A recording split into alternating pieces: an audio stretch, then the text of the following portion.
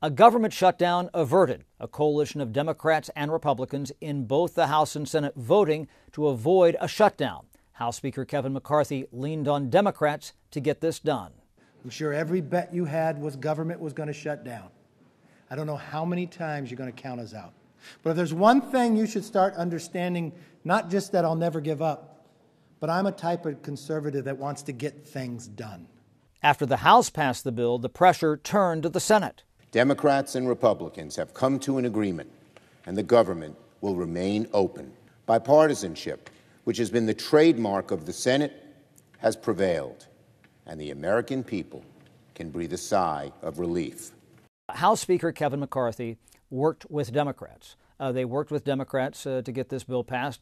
People here who follow the Congress thought that that was always going to be the avenue that they were going to go along. Kevin McCarthy could never get all Republicans to kind of caramelize around a GOP-only bill.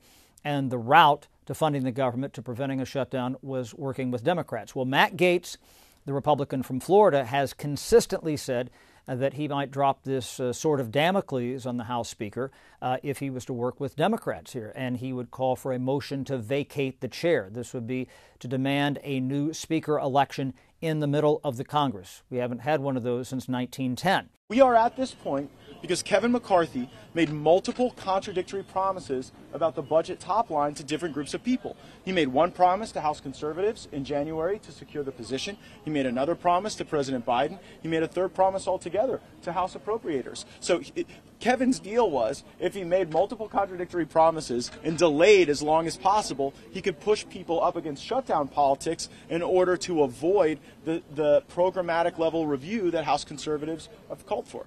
It's unclear if Gaetz will attempt his gambit in the coming days, but no government shutdown at least for 6 weeks. On Capitol Hill, Chad Pergram, Fox News.